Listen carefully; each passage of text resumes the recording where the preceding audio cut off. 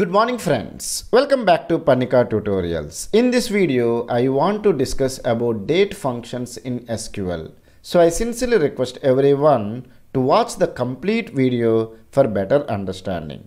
If you want to display the current date, we have a function called SYSDATE, which is nothing but system date. So it will give you the current date or today's date. What is today's date? 11th August 2022. So that will be the output it will display if you write it in Oracle SQL Plus. I will write select SYSDATE from dual. Already I have discussed what is this dual. It is a dummy table or temporary table. If I press enter, then it will display the current date as 11th August 2022. For the current date, if you want to add the days, then also you can do. I will write select SYSDATE. I want to add 10 days for the current date. What is today's date? 11th August 2022. If you add 10 days, it will be 21st August 2022. Similarly, if you want to subtract the number of days, then also you can do. What is the current date? 11th August 22. If you subtract 10 days, then it will be 1st August 2022. So this is the use of SYSDATE. It will be displaying the current date, month and year. Now, if you want to add the hours, that also we can do. I can write select SYSDATE. I will write plus. I want to add 10 hours out of 24 hours to the current date. What is the time right now? It is 8:33 p.m. If you add 10 hours, then it will be 6:33 a.m. of the next day. Next day means what?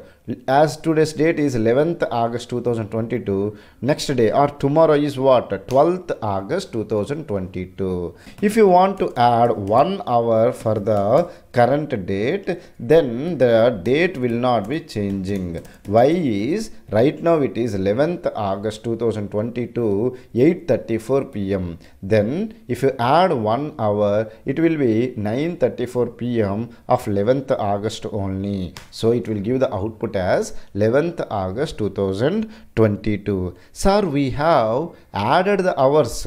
Can we do the subtraction of the hours? We will verify. Select SYSDATE. I will write minus 24 by 24. So I am subtracting 24 hours from the 24 hours. Earlier what we said?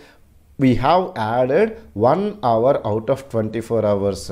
Similarly, 10 hours has been added for the current date. Now, right now the time is 11th August 2022, 8:35 p.m. Now, if you subtract 24 hours, then it will be 10th August 2022, 8:34 p.m. Now, you can see the date is 10th August 2022. Now, if we want to convert a string into a date, we have a method called to_date. What it will do is that it is useful for you to current the string or convert the string into a date. If I say 11 AUG 22, then it will convert into the date, because anything if you are providing in the single quotes, it will be considered as a string. That one you are converting into a date.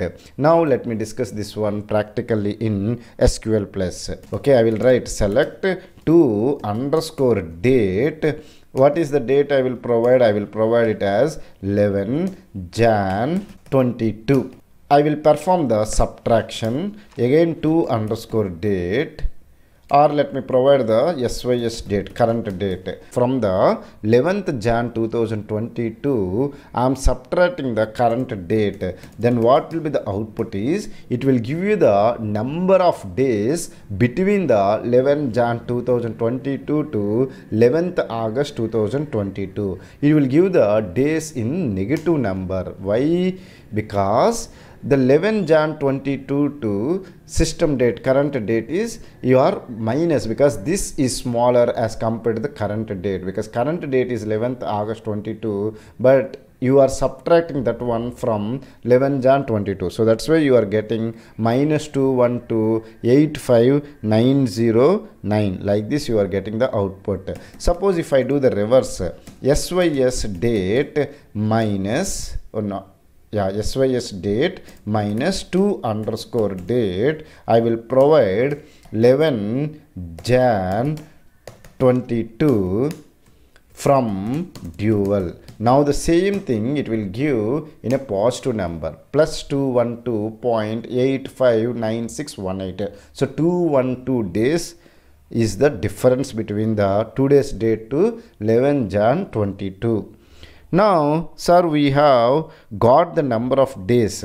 If I want to find the number of months between the 2 days, means I am providing a date 1, date 2. Between these 2 dates, I want to find the months between them. Then we have a function called months_between. What it will take is that it will take 2 dates. Let me provide date 1 comma date 2. Between these 2 dates, it will subtract and find the months between them.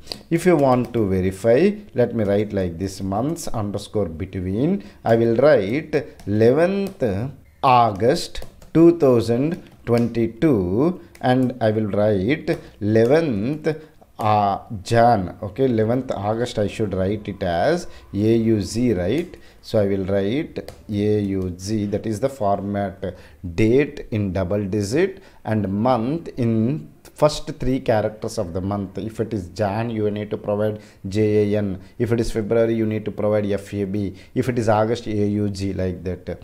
Jan, I want to write Jan 22. Then how many months are there between the August to Jan? 7 months is there. So that will be the output. If you want to verify, you can write select months_between.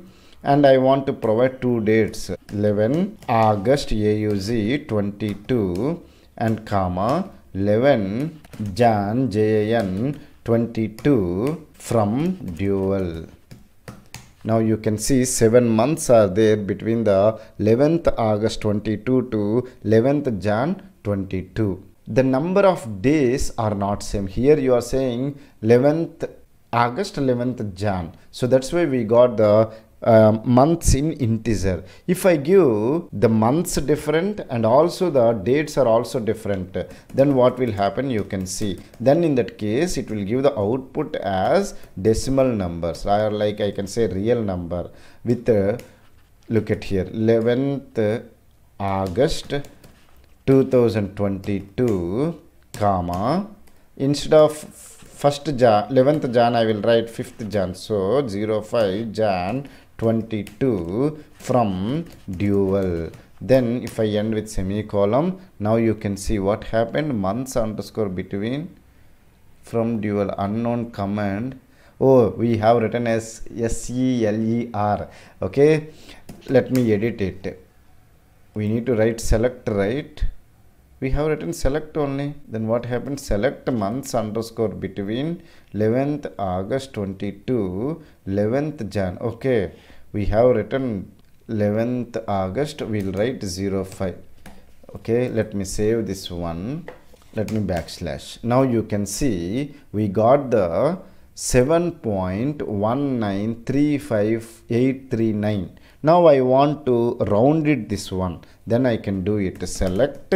I will write round off months_between. I will write 11 August 22 comma 5th Jan 22. Let me close the months one and also the round off from dual. Now you can see we got the output as 7 months. Earlier we got 7.1935. I have done the round. Even we can do the truncate also. I will write yes, select TRUNC and then I will write months_between. I will write 11 August 22 to 01 Jan 22 from dual. Now you can see the truncate also gave the output as 7. Now we will discuss another method called, or another function called next underscore day. What this function will do is that it will take two parameters. One is the date. Okay, let me write 26 Jan 21. From this date I want to find when the next Monday will come. Okay, I will write Monday. When the next Monday, what is the date of the next Monday from the date called 26 Jan 21, that it will give the output. If you want to verify, you can verify. Let me write select next underscore day. I will write 11 August as AUZ 22, comma, I want to find, as today's date is day is Thursday, I want to find when will be the next Thursday. When will be the next Thursday? Obviously it will be 18th August 22. We will verify from dual. See, we got 18th August 22. If you want to find the Friday, okay, then you can see 11th August 22. When will be the next Monday? You know that the Monday, coming Monday is 15th August 22. You can see we got the output as 15th August 22. Similarly, we have another function called add underscore months. It will take two parameters. One is the date. Any date you can provide. Let me provide as 11 August 22. If I add, let's take the 10 months. For this August, if you add 10 months, what will be the output? Guess it. It is August. If you add 4 months, it will be December. Then another 6 months, it will be July or June. June, I think. Okay. Now you can see. So for the current month August, 10 months will be added. So let me write it. Select add underscore months function. It will take two parameters. One is the date. Let me provide as 11 August 22, and I want to add 10 months to the August. Then you can see 11 June 23. Similarly, if you want to use the round with respect to the month, that also we can do. I will write select the round, and if I want to know the current date, I will use SYSDATE. I want to round off to the month 11th August 2022, so which is less than 15, so it will be round off to 01 August 22. Suppose if I say select round, if I write to underscore date, I will provide the date as let's take the 25th August 22, and then I will round off to the month. Then you can see what will happen from dual. Now you can see we got the 1st September 22. So if it is less than 15, then it will give the August. If it is greater than 15, the date, as 25 is greater than 15, so we got the next month. In place of this round, if I use the trunk, then can you guess the output? Okay, you can see trunc. Let me save. Let me end the backslash. Now you can see truncate. What it will do, whether your date is less than 15 or greater than or equal to 15, it does not worry. It will give the 1st August 22. If you want to verify, now I will give some 0 to August 22, and you are rounding off to the month.